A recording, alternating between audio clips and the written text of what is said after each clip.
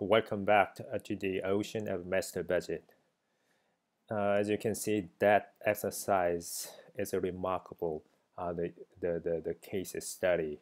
We already figured this out during the class, spending 2 days, but I think some students are still being struggled with figuring out this process because the master budget, including the many step-by-step work, creating many types of budgets, sales budget, purchasing cost of a budget, and operating expense budget, and the extract only cash payment and cash collection from it, and create operating budget and financial budget, including the capital budget and cash budget and budgeted balance sheet.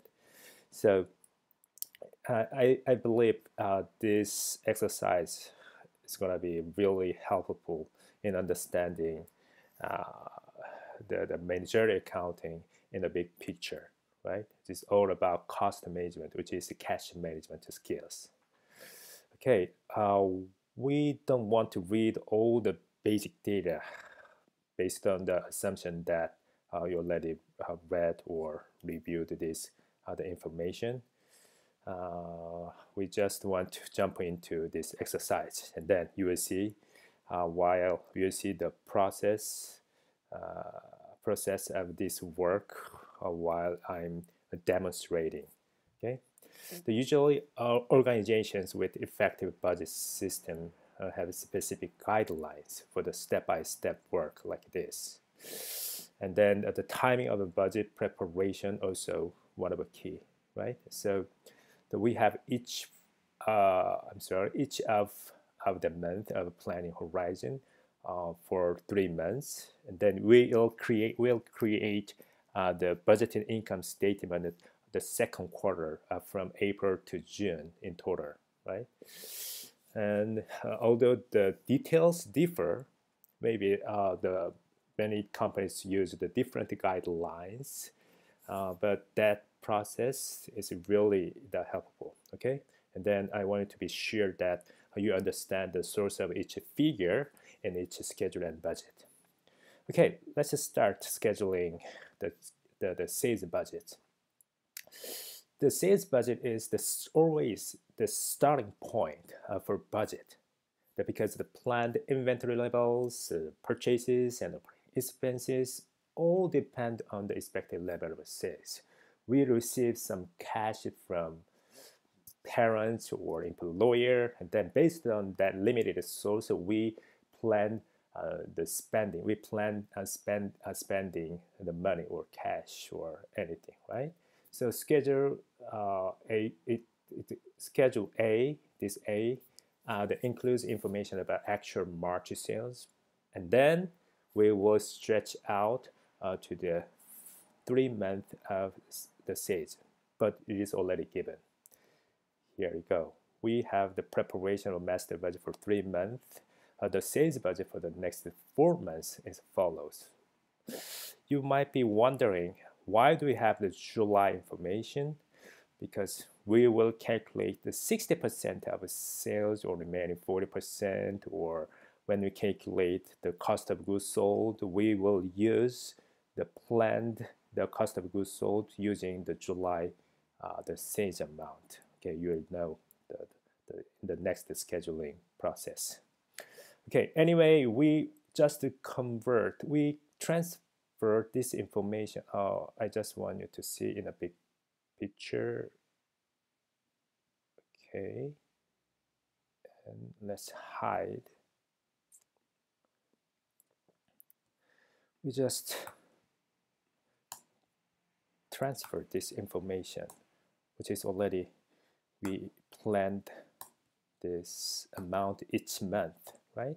So April to June in total is the sum of these 3 months. So why do we need this April to June in total amount in terms of sales?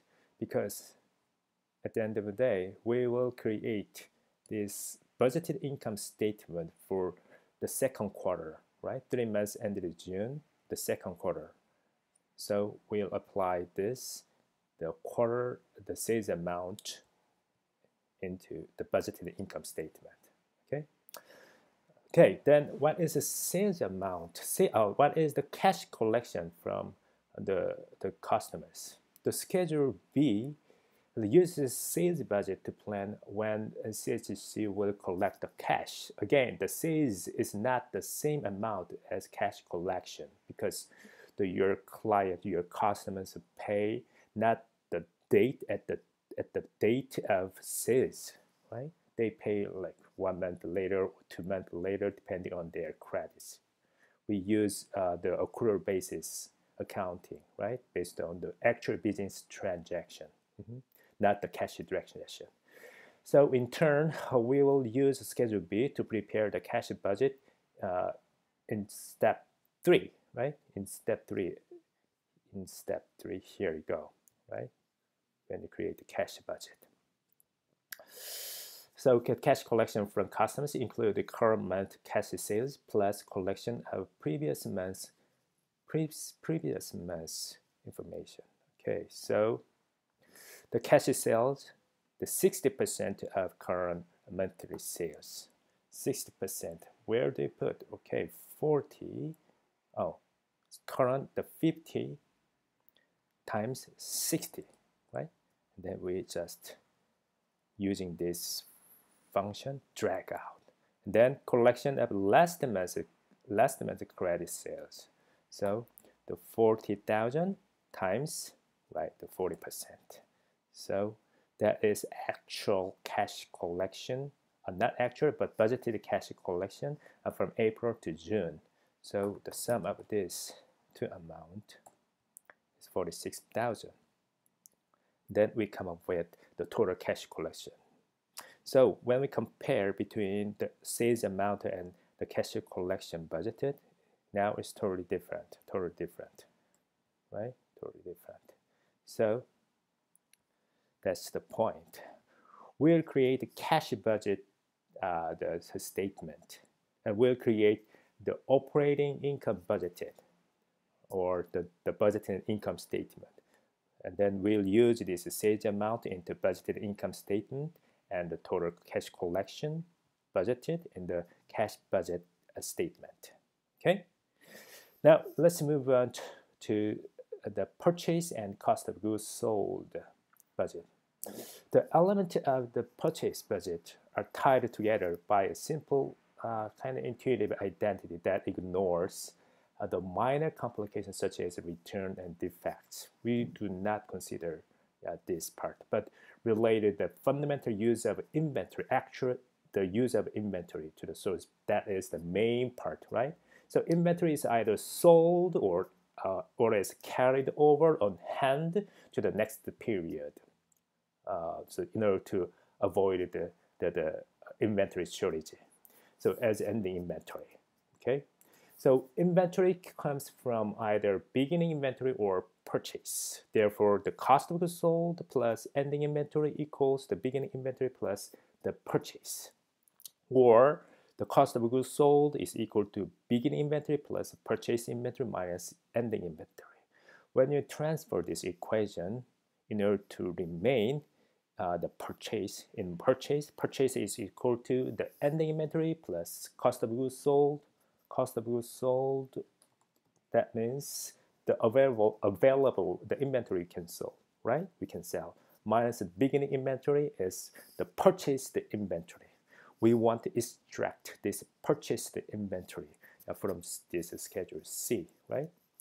And then we budgeted cost of goods sold by multiplying the cost of merchandise sold. Percentage is 70%. Where was that information? Now I will hide. And then here we go. Planning inventory. The cost of goods sold average 70% of sales. Therefore, inventory March 1st, the CHC pays for 50% each month. Okay, blah blah blah like this. Okay. And then we also have an information. The CHC wants to have an on-hand base inventory of $20,000 plus additional inventory equal to 80% of expected cost of goods sold. For the following months, that's why we want to have the sales amount in July, even though that amount is not directly related to the sales budget or cost of goods sold budget until June. but we will use this following information. Okay.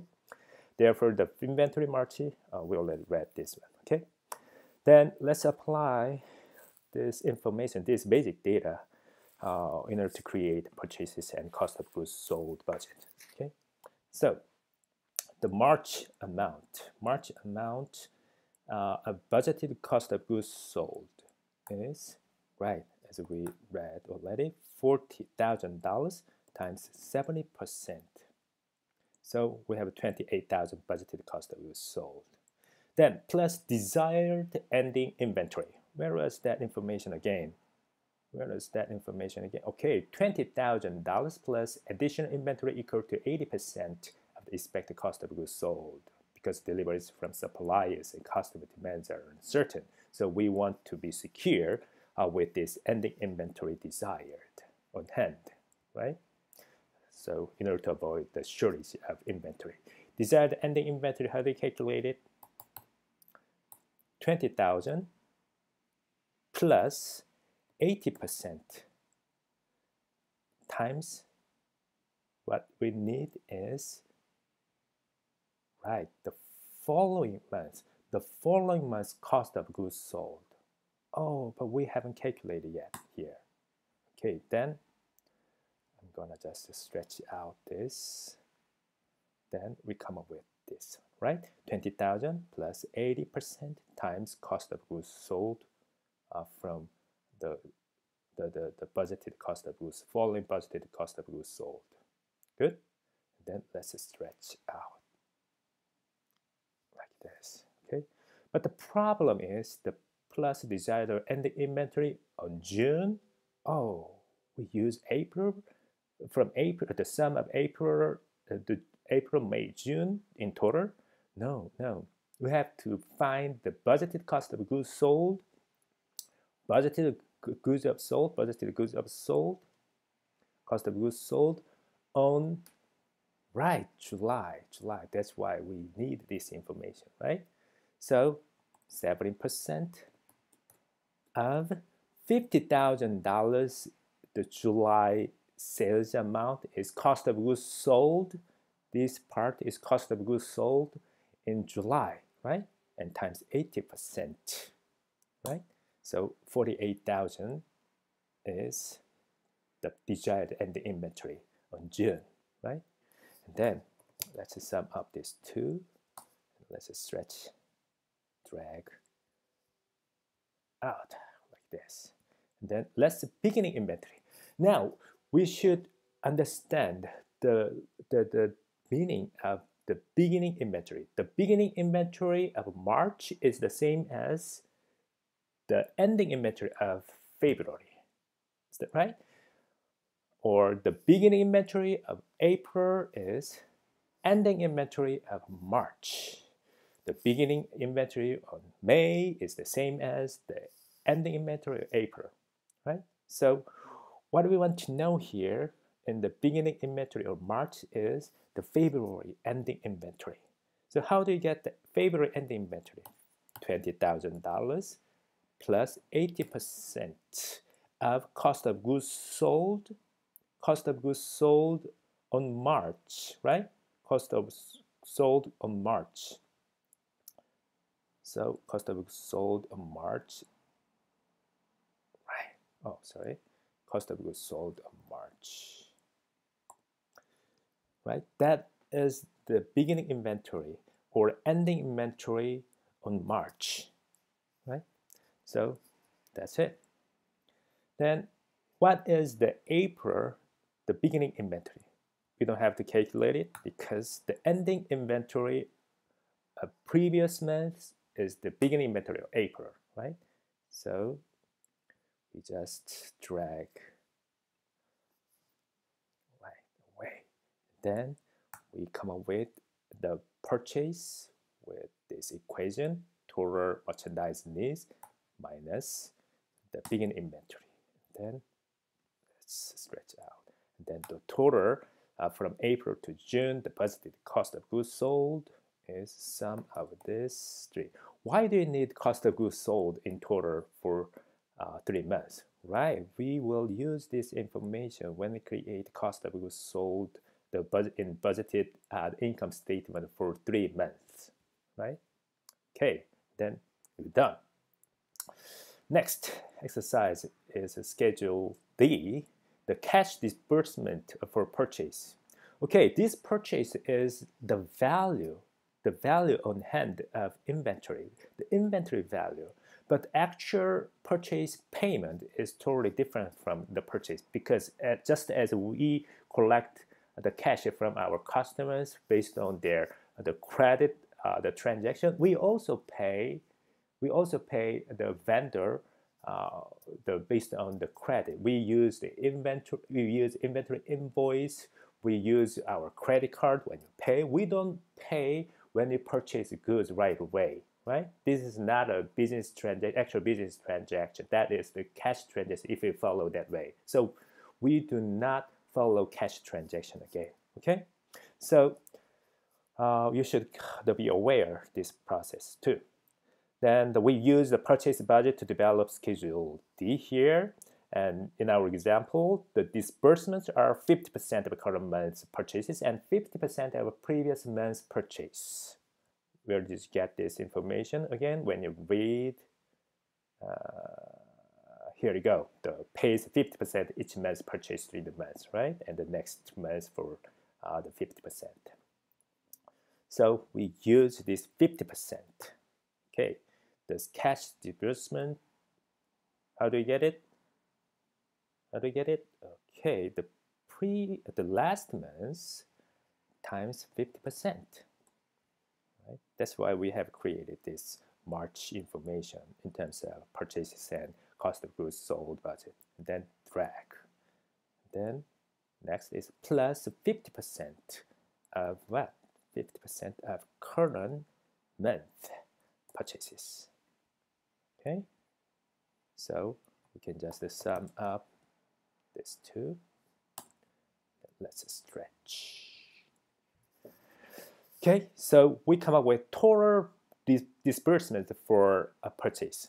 So as you can see, when I compare the purchase and the cost of goods sold budget and the purchase amount and actual disbursement for purchase, which is payment, is now different, we can see. So with this, we will use this information when we create the budgeted income statement. But when we create a cash statement, budgeted cash statement, we use this disbursement for the purchase, right? Okay. And then we also have a Schedule E and F and preparing operating a budget. We have a long way to go. So we are going to meet in the next video clip. Okay, see you later.